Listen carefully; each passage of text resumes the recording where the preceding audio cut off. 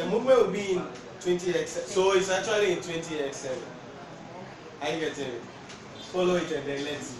So one, what do we do? First, the year ended of the company is 31st October. So first, we need to find out about the carrying value of the assets as at 31st October Ebaze 20x's. Are you following me?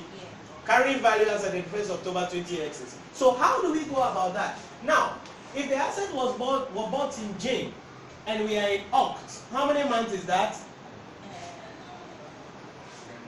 10 months.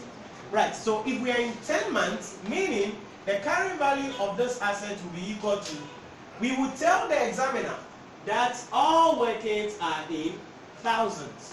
So that this becomes 2,500 divided by the estimated useful life, 10 years, times 10 months over 12 months. Sounds good?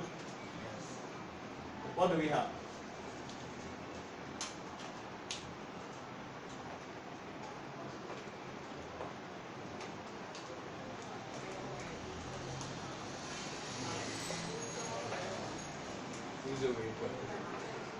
To the nearest thousand.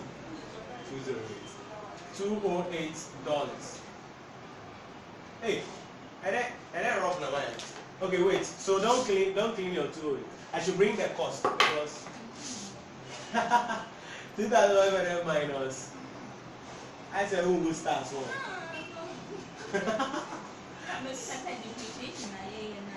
Yeah, so now it will be 2,500 minus what? 208, right? So what's the carrying value now?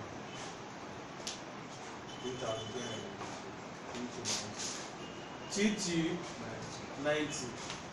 So as at this date, this is the carrying value of the asset. But remember, anytime you hear, you see in this question, the examiner even didn't tell us account for it as per IAS 12. He just said we should account for this transaction. But the reason why we know it is an income tax question is because of that capital allowance story inside. So, now that we have the carrying value of the assets, we need to also find about the tax base of the assets. And you know that the tax base of the assets should be the cost minus the capital allowance. So, the cost is now 2,500 minus, how do we get capital allowance in this case? Still 2,500 times 25%. Remember, it's not a full year. It is any and so toy, no. Sorry, we answer about 10 over 12. Are you getting the picture? So what do we have? 2,500 minus. So help me out with this.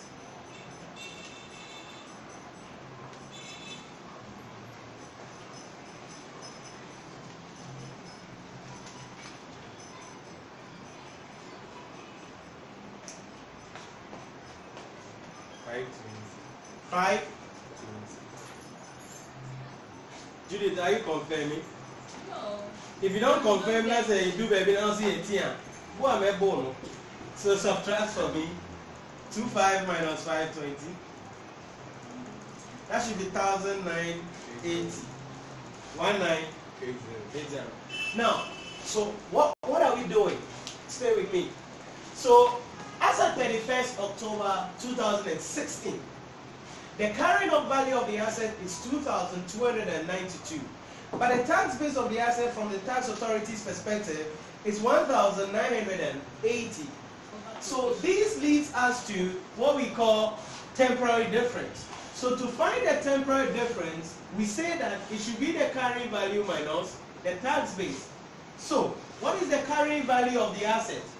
2,292 minus the tax base of the asset 1,980. So what do we have as the temporary difference? 312. Then I mentioned to you that when the temporary difference is positive, it leads to what?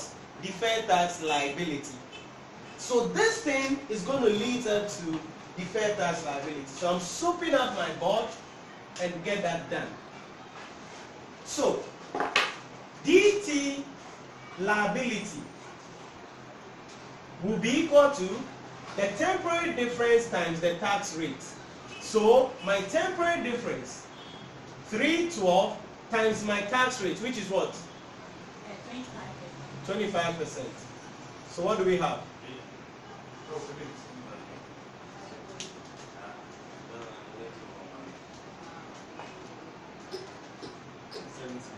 78. So this 78 is the deferred tax for the year. So what is the double entry for this? Hana. SLT. So the journal entry for this is that we're going to be debiting the income statement with a 78 and credit the deferred tax with what?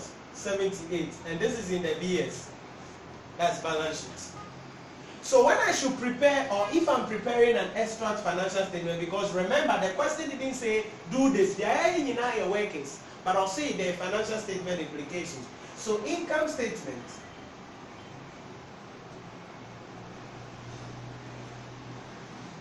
for the year ended. This is an extract though. For the year ended 31st August 2016. What do you think will come in the income statement for 2016? Definitely our depreciation will come, okay, from the workings one. What's the depreciation? 208. Then deferred tax liability.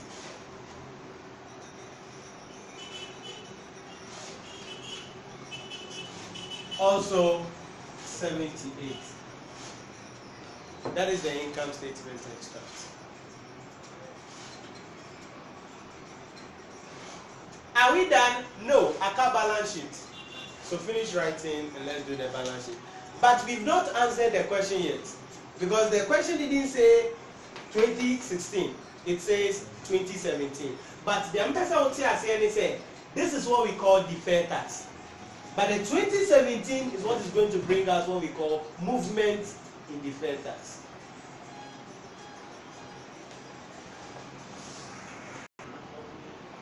SOFP as at 31st August 2006. So what do you think will come in the balance sheet? So under non-current assets, we're going to have property, plant and equipment. And this carrying value is going to come there, 2292. Then under liability and under non-current liability, we're going to bring the deferred tax, which was what? The 78. So this is how the balance sheet will be presented for the first year.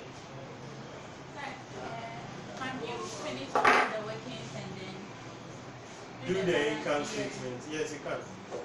But because it's separate years, you can't. That is why I'm doing it in congruence. So I do for the first year, then I do the financial statement, then I go to the next year, then I do the financial statement.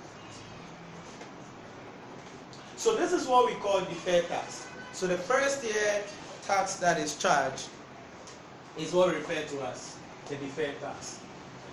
Now, after the first year of charging deferred tax, any other deferred tax on the asset is what we call movement in deferred tax. So to answer the question itself, which is for the year ended 31st October 2017, let's see how it will be. So for 2017, that is what the examiner really asked us to do, which is where the movement in deferred tax is. So for learning purposes, I'm going to do a heading or use a heading of movement in deferred tax, so you understand what we're doing.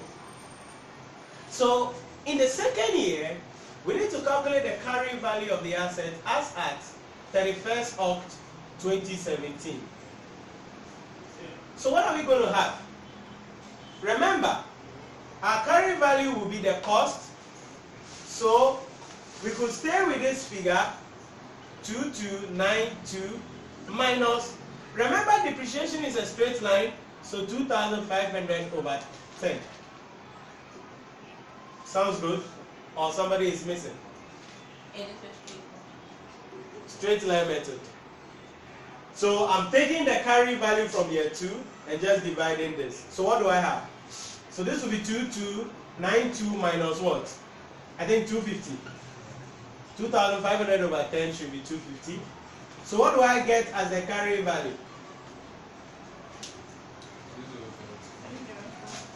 2042. Good. But then we need the tax base of the assets. So how do we get the tax base? So to get a tax base, this is where you have to be careful. You will listen, or you listen to the question, and the examiner said that the tax base or the capital allowance is on a base reducing balance. Hence, the tax base is going to be this. Did we subtract? Yeah, this one. 1980 minus what? 1980. 1980 times a base 25%. So what do we have? So 1980 minus 4. So what do we have?